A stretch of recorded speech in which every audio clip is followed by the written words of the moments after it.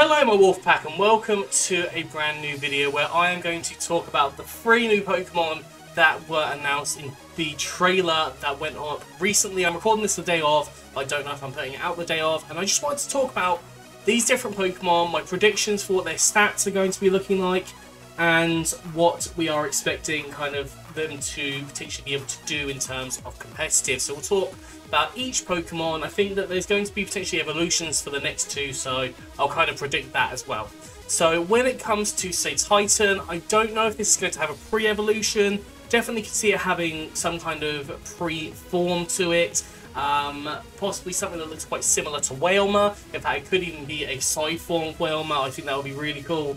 But we've got the Terra Whale Pokemon. It's an ice type, and its abilities are Thick Fat / Slush Rush. Now, this is a very, very heavy Pokemon, 1,500 pounds, which, you know, super, super heavy. 14.9 foot tall, very tall. But yeah, I think that this thing, realistically, is going to be very slow. I think that is the fact of it. It's going to be a very slow Pokemon. I think it's going to have less than base 50 speed. I think base 60 would be the absolute top tier amount that I could see this having. I definitely see it in the range of kind of 20 to 40 speed. So I think this mon is going to be very, very slow, but I think it's going to have a huge attack stat, and I think it's going to have a pretty good HP and defense stat. I think its special attack stat will be next to 0. It will be very, very low. But I think it will have an absolutely huge attack stat here. I also see it having its very own move. I don't know, just the fact that the spikes on it makes me think that it's going to have its own specialist move.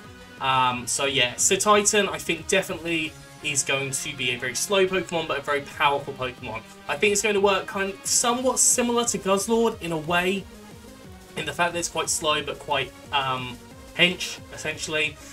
And yeah, if we have a look down at the information, we might be able to get more thoughts from this. So strong muscles and thick blubber. So Titan needs to have tough muscles to be able to support their immense bodies, and physical attacks using their bodies have incredible power. They also migrate around the snowy regions, protected by a thick layer of subcutaneous fat. The horn in the upper jaw freezes the surroundings. So, horn on the upper jaw freezes. So Titan has 5 hard horns. Among them, the horn on the upper jaw is able to gather ice energy, making the surrounding temperature extremely low and freezing the area around the Pokemon. That is actually really, really cool. Yeah, that's really, really awesome. Yeah, I love that. I absolutely love that. I didn't read this beforehand, but I think, yeah, this thing is going to be slow. It's possibly going to have a side form or something that could be faster. Maybe, I don't know. Actually, ignore that. I don't know if it will. But I think, yeah, this thing's going to be slow. The way that I see this working, the best way that I can see this working, is running this in the Trick Room. I think this thing's going to be run in the Trick Room a lot of the time using Thick Fat. And I think also what is going to be run with this is going to be run in a lot of snow teams, because people are going to predict it to then have Slush Rush, possibly with like a Scarf to make it super fast. But I think he's then going to run Trick Room with Aurora Veil or something. So if Alolan Ninetales is accessible, obviously having Alolan Ninetales, something along the lines of even like Aurorus could work.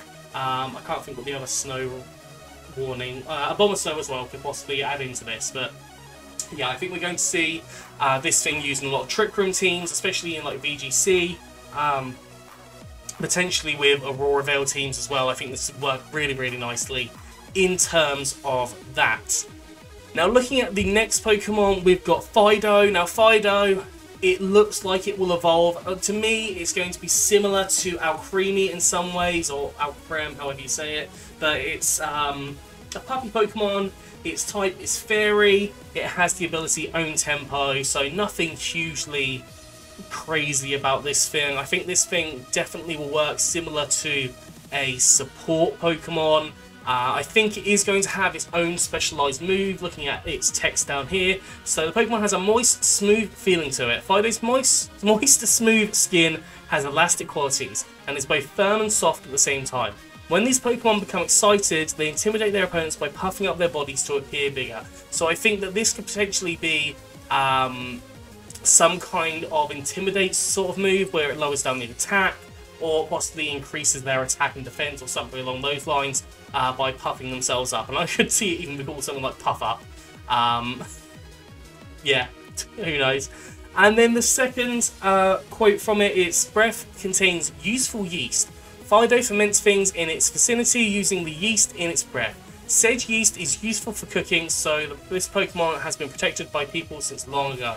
So yeah, obviously if it produces yeast in its breath, then obviously it's going to be useful for cooking. I could see that being used in some kind of specialist move, if I'm honest, having some kind of specialist breath move, whether it kind of combines with another like food-based Pokemon. And we are seeing a lot of food-based Pokemon in here. We've got Smoliv, you've got Sprigatito, which is to do with like a herb, Fuecoco, you're looking at like a pepper, did I say Smoliv? I can't remember if I said Smoliv. Obviously the Chonk and Quaxley, they're both common meats that we'll eat, and now we've got this as well. You know, and obviously you've got the aspect of there being the orange and the grapes. It just is interesting to me that there's a lot of like food aspects to this. There's a lot of food stuff happening in this generation, but I can definitely see this thing evolving into something kind of like a bigger sort of dog aspect. If you ever play Spyro in Lofty Castle, there's these dogs that turn from really nice puppy dogs to really like demon dogs. I could definitely see that being the case with Fido. It's going to evolve, probably with a very specific item, kind of similar to Alcremie, and I could definitely see that happening. But I could see this being one of the most used Pokemon in the terms of an overworld Pokemon in kind of towns and cities. I see a lot of people owning them to do their own kind of cooking and things. We could even get a bread Pokemon for what we know. Like, who knows? But yeah, I think this thing will evolve, and it will probably have quite a high attack stat. I think it'll have a medium kind of speed stat, or it could evolve into a very bulky Pokemon and could work as more of a support aspect, like a lot of fairies do. I can see it having kind of like healing moves. I could see it having a lot of like support moves. I could see it having Decorate, for example. I could see it having stat lowering moves on the opponent's side. I could see this yeast attack being something that lowers or nullifies an ability or something like along those lines. But I definitely see this thing being more of a support Pokemon than an attacking Pokemon. But if it gets an evolution, it could either go to a defensive side or an offensive side. I could see it going either way with this thing, or it could even end up with a split evolution where it has two evolutions based on what item you give it, kind of like Applin. So yeah, I guess we'll see with Fido, but I don't think this is the final form of it. If it is, definitely just going to be a support Pokemon. And moving on to Paldean Wooper. Now, whether this evolves into Paldean Quagsire or we get a new Quagsire, I don't know. But looking at this, let's scroll down. You have got a Poison Fish Pokemon. It's Poison / Ground, which is a really cool combination. I don't know if we have that yet. I feel like we don't have a Poison Ground Pokemon. We might do though, and I might just be not thinking correctly. It has Poison Point and Water Absorb, both really good abilities actually, and I can see it evolving and probably maintaining like Water Absorb, maybe turning into Storm Drain or something, and then Poison Point can turn to Poison Touch or stay Poison Point. But yeah, I could definitely see those abilities maintaining. Let's scroll down and look at what it says for Paldean Wooper. So they live on the land and cover themselves with a poisonous film. So in ancient times, Wooper lived underwater in the Paldea region, but it seems after losing in a struggle for territory, they began living in bogs on land. To keep them from drying out while on land, they began to cover their bodies with a poisonous film. So I definitely think there's going to be something involved with this. I think there's going to be some kind of relationship with the Paldean Wooper and another Pokemon, similar to how there was with the Corsola and the Marini. I think that could definitely take place here. It says, powerful poisonous liquid emits from their tough gills. So these Wooper's gills have hardened thanks to living on land for so long. Their bodies are heavy and they move slowly, so this is going to have a low speed stat realistically. But they can protect themselves by shooting powerful poison liquids from their gills. you will see poison Pokemon in areas where these Wooper live. So that's really interesting. We might actually end up encountering Pokemon that are already poisoned from encountering these Woopers. That's what it suggests to me in reading this. So that would be really interesting if that was the case.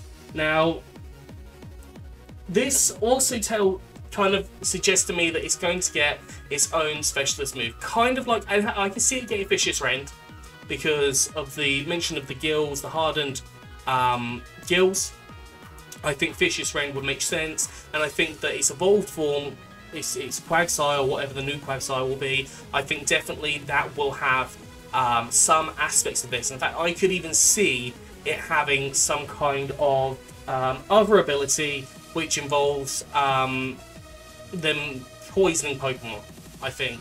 I could see that it being a new kind of... In fact, I could see it being Poison Touch. I could see it being Poison Touch, or they're going to have a move which shoots out poison from their gills and has a 100% chance to poison. I could see that being a new move for this Pokemon as well. I definitely think it's going to be a very slow Pokemon, but I think it's going to be a very bulky Pokemon, if I'm honest. I think it's going to have really good defenses, pretty good HP. Realistically, it'll probably maintain Recover, and I think it's going to be a hugely good defensive Pokemon. Obviously, with Water Absorb as an ability, it would be absolutely fantastic with it because it removes one of its weaknesses, and it's very, very few weaknesses after that point. I think it just ends up with Ground and Psychic as its weaknesses, but Water would be the main move that you probably would try and use on it. So having Water Absorb is going to be really fantastic for this thing. I don't see it being too offensive, but I can definitely see it being one of your defensive Pokemon, and it's definitely going to be able to poison different Pokemon. I think that's going to be a really big aspect of Paldean Wooper / its evolution, whatever it ends up being. But yeah, those are the 3 Pokemon. Those are just my thoughts on how they are going to look competitively, how they're going to look with their attacks or anything new and specific for them. But yeah, those are just a few initial thoughts based on just looking at these entries and looking at kind of what they look like based on what I would expect from a competitive nature. But yeah, that's going to be all today, so I hope you enjoyed this. If you have, please do like, subscribe and comment. Let me know what you think down in the comment section below. Anyways, I'm out of here, so have a good one, and I'll see you soon.